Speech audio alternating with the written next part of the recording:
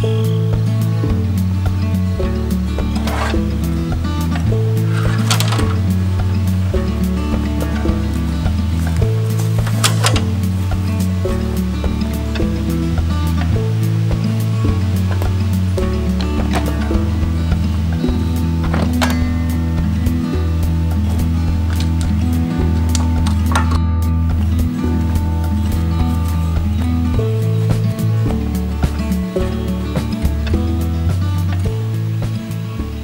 guys, we're going to be building a tree fort today. Just kind of working on my son's tree fort. I milled all this pine from a pine log that I cut over at my neighbor's, which is almost in my tree line, and milled it up on my sawmill, my Wood-Mizer LT15, and we're going to be building his tree fort today with it. So I'm adding on to what was already what I did a couple weeks ago, hoping to get it a little bit further along. Put a couple lower levels in so that he has something to kind of work his way up to the upper level. Might have some time to get a kind of like a ship's ladder in. We'll see what I can do today. Have a pretty limited amount of time, but I wanted to kind of show you guys a little of that process.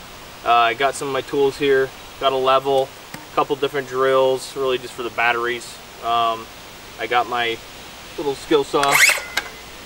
I got some decking screws left over from my deck project I built a couple years ago. So some 2.5s and then some 3.5s for some of the structure. I've also got some GRKs. Those are pretty serious, like 5/16 by 6 inch long. So those are more structural. Those are what I'm drilling into the tree, driving into the tree. I've got a speed square, and then I've got my miter, and I got a pencil, a couple of clamps, which actually come in pretty handy when you're working by yourself. I mean, if you need to hold the board up on one other end, you just put the clamp on real quick and it allows you just to kind of have a stop to hold the other board up. So we'll get to work, I'll do a little bit of work and see what I get done today.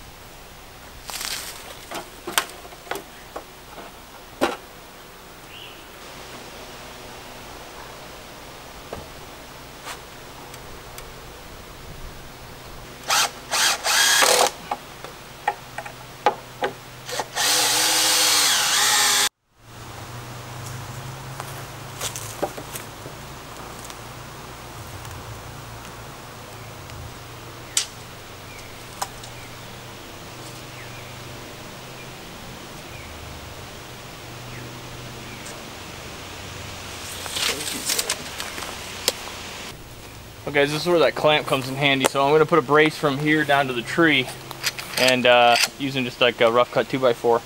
And I really, it's going to be a pain to try to hold it up, screw it, the whole 9 yards.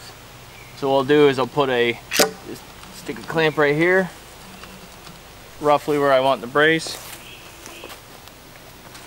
And now I have something to rest on if I want to move it or adjust it. I put one screw in, because I know I'm going to have to swing it and pivot it. We'll get that one screw in started. We can snug it up pretty good. Now that we got that screw started, what we do is actually pull that off on the clamp. It's held in place now.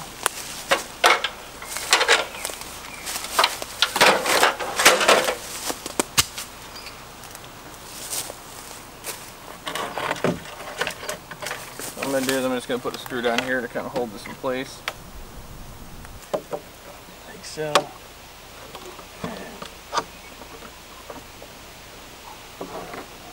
And now the level is pretty much where I want it to be. Close enough. There we go. Alright, now I can make my adjustment and screw my screw in. Right about there.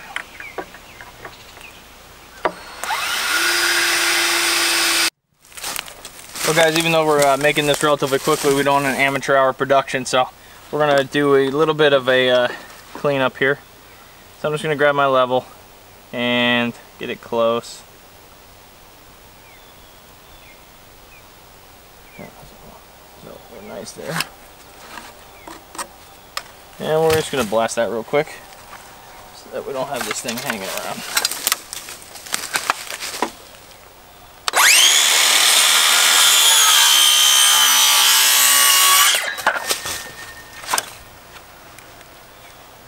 Now we're ready. So we've got this, we're going to go from the top of this board to the bottom of this board. And I don't just want to screw up into it because it's just not going to give us enough stability in my opinion. I'm not going to rely on that for my son. So I'm going to go ahead and I'm going to put a board on this guy, just going across. It's just going to be something that can tie right into the support, and it'll be something for those boards to rest into, and then we can just toenail them in, and that'll be what the boards actually rely on for their structural support. So let's go ahead and do that. Got my glasses on this time. We won't wear gloves on this cut, just to break the rules. Just gonna make this as difficult as possible on myself. It's probably gonna get jammed up, you'll see that.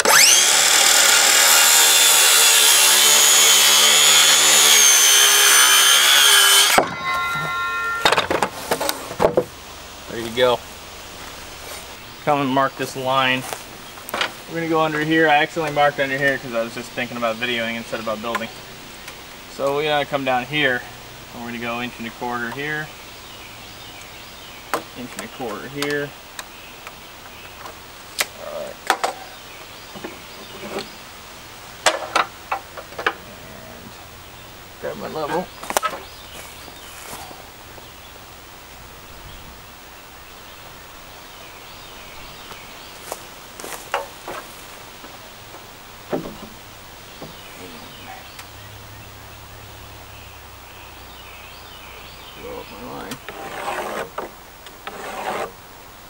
There we go, 1¼ inch. So to make my life easier, I know this is a 9-inch board, so I'm just going to come down 9 inches and 1/8. Give me a little room, and I'll just make a level line using the level itself.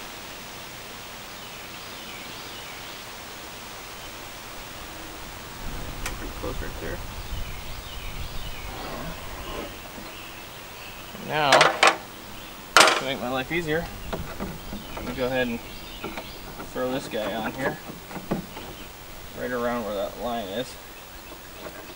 And that's just going to give me an extra hand when I throw it up there. So let's see if any of the screws that I put in for the other board that I screwed up, let's see if they work.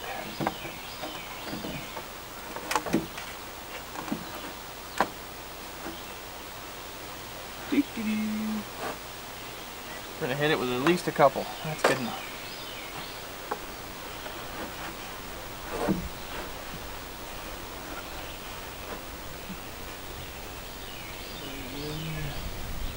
There's our line. Alright, come on now. Let me get this thing to cooperate. So we need to bring my... bump this up a little bit.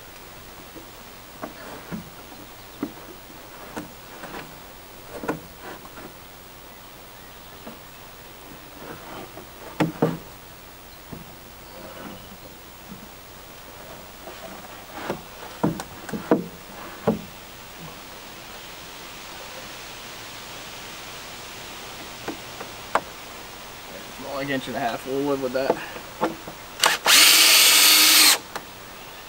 of course you shifted a little on me. Moved it, but that's alright. There we go.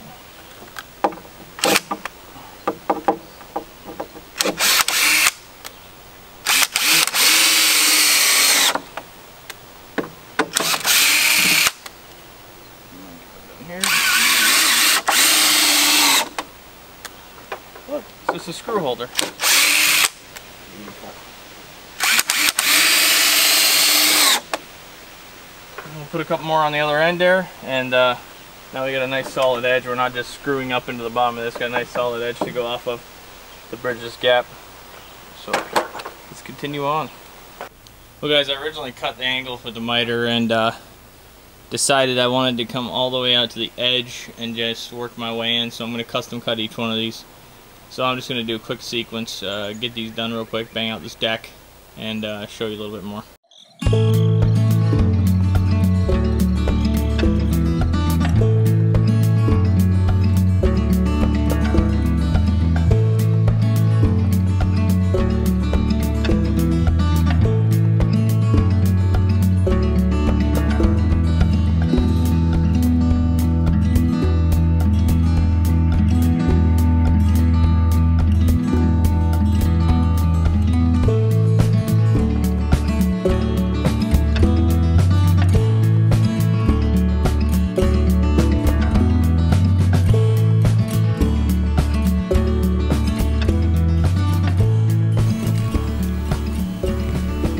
Every time I get on a new structure I build, it's like a truss fall situation.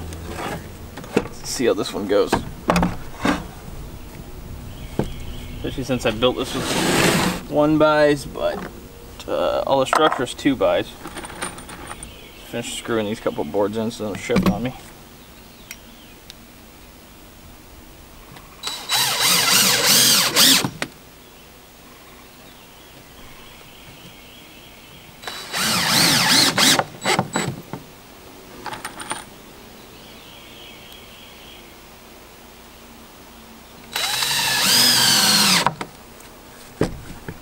Now what we can do is we'll just kind of draw a straight edge and then schwack off the ends here. What we don't want. Now I was going to go with this edge, but I don't think I want that much overhanging. So I'm just going to go about 2.5 inches, which is the width of this level. Not there.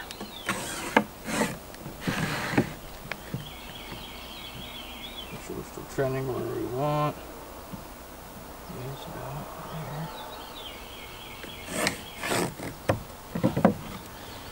Let's get that started. Safety glasses. A little plunge cut here.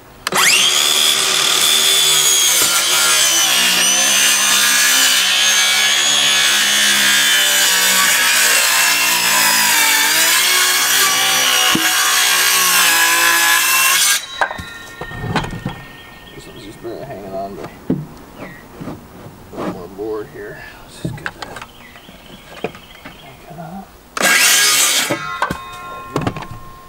Now we've got about a 2.5 inch reveal on this side.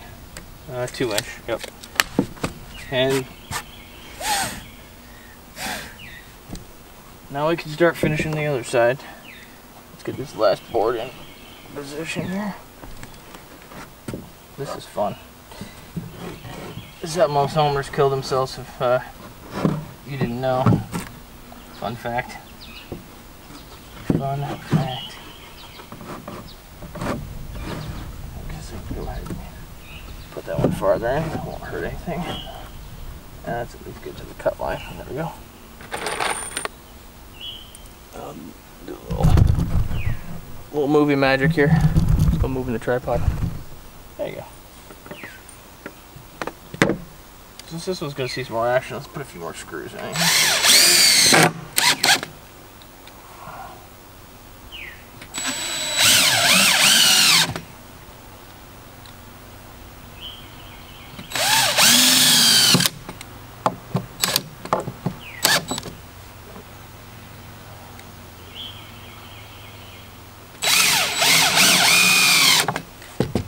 And one more for good luck.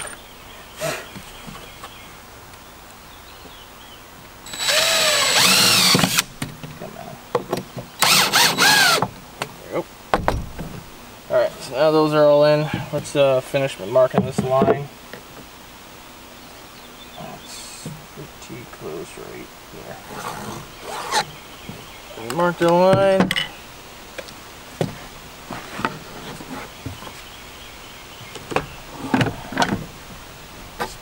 This is definitely the way to do this. Do it while you're in a crunch or full crunch position, if you can. I could reposition my body, but I'm that. Yeah. Let's not saw off my leg tie.